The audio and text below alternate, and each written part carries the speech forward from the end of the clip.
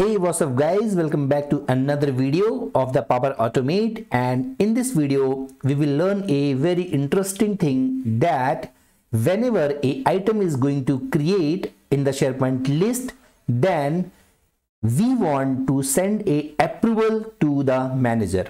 Okay, and the approval will be sent via two ways. One is via the email and the second is via the approval link.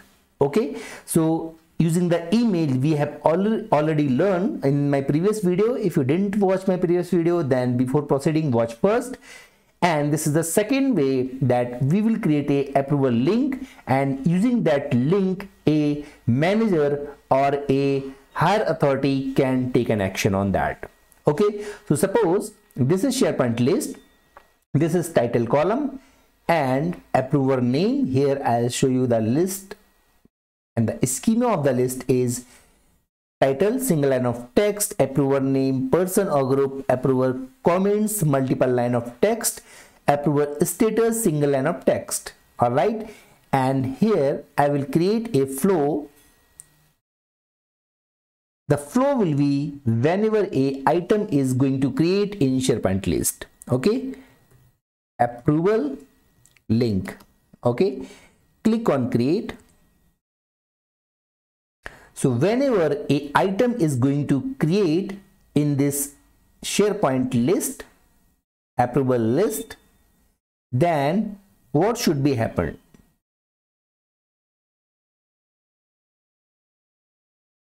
Create an approval.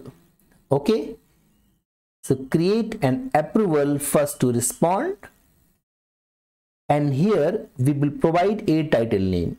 So the title name will be our list title name. Suppose that will be a dynamic, and we can say please take an action on it.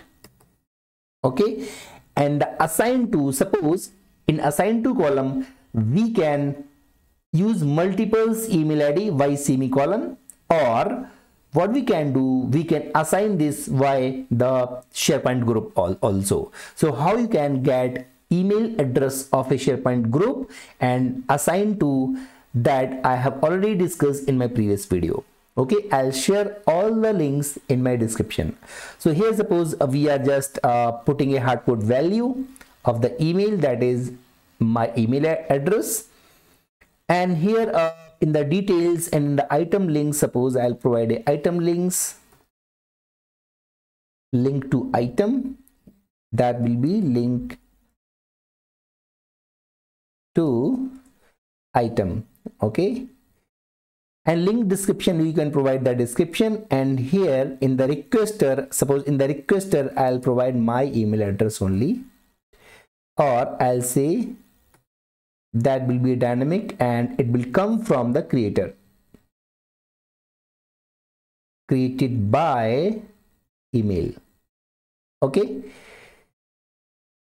now from create an approval we will get the approval link. Okay, now this approval link we have to update in this SharePoint list. Okay, and for that what I will do, suppose the item has been created, only user has just created a title. Okay, and another field like approver name and approver status and approver comments we have to update here. So one more column that I will pick from here, that will be approval link. Okay, using this approval link a approver can approve or reject the item.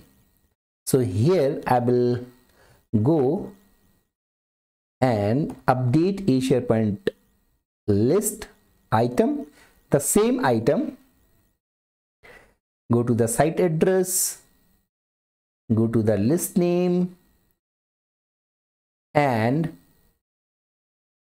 go to the ID. So that will be our ID, that is item created ID. Okay, and in the title, because title is mandatory field, so we have to just put the value of the title here, similar title. Okay, and here approver name claim. So in approver name claim, we have to provide the email address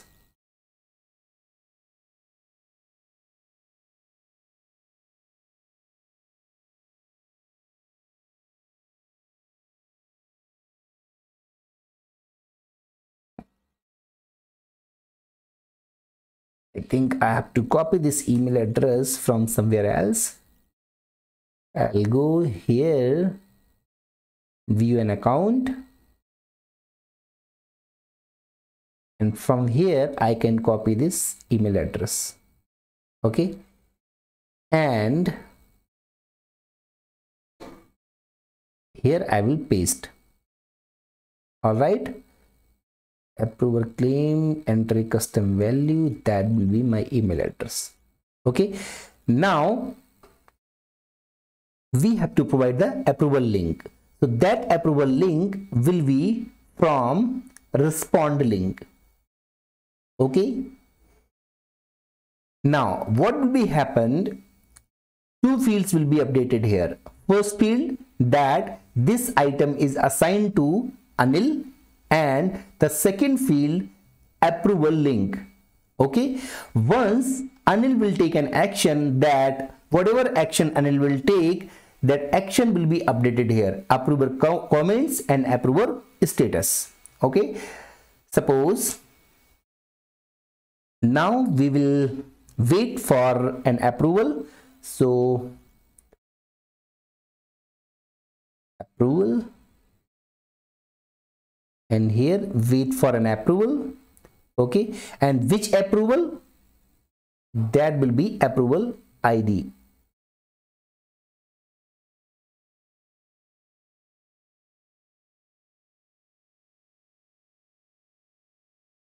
All right, now if the decision has been taken, suppose any decision has been taken by the user, then again we will update a SharePoint list.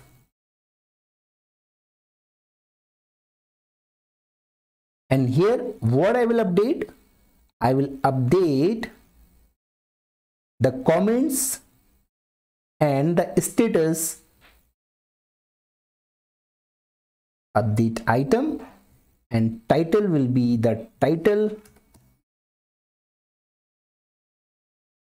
Okay, and here approver comments. So here I will go response,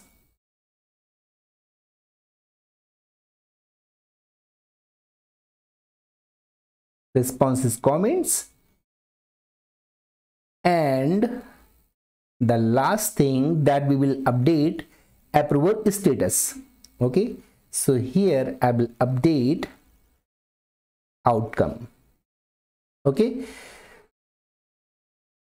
now just try to understand first what we have created. When an item is created, suppose the item will be created, only the title will be created. Okay, then we are going to create a link. So using that link, a user can take an action. Okay, and here we are updating that link in a SharePoint list, and this link is assigned to this user. Okay, now we are waiting for the approval, means what kind of action user will take. If the action will be approve or reject, the same action should be updated back to my SharePoint list. Okay, so let's run this flow.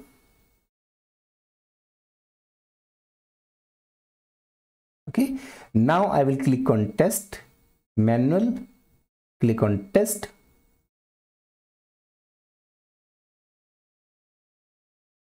To see it work now, add a new item to SharePoint list.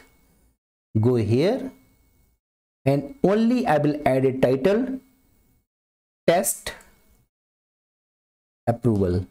Okay, now I will save it. So once I will save it, your flow is running. Okay, when an item is created, flow is start to run. Wait for a second, it will create an approval. Okay, approval has been created and item has been updated. but it's waiting for an approval. Okay, now if you see, look, approver name has been updated and approval link has been created. All right, now what I will do, because I am an approver, so I will go and paste this link here.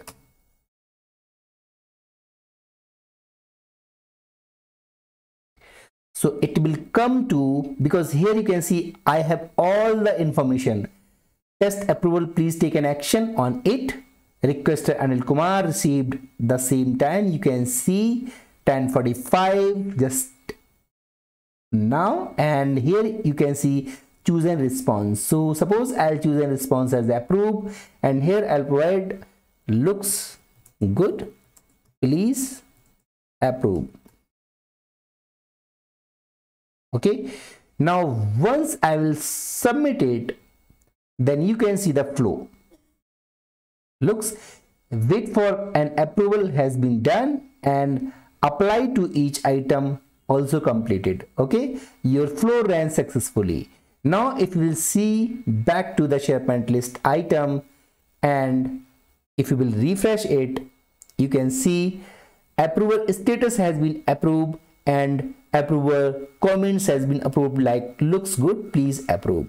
Okay, so this trick, when you can apply, suppose you having any kind of leave application. In that leave application, suppose a user is going to create a leave, then if that user want to send an approval to his manager or her HR, in that case we can create an approval link, and this link we can just display on a Power Apps button, and once user will click on that button, this link will be open and user can take an action. Accordingly, the value will be back to update for the same item. Okay, so I hope you like this video, and if you like this video, then please subscribe my channel. Thanks for watching my video. Have a nice day. Bye bye.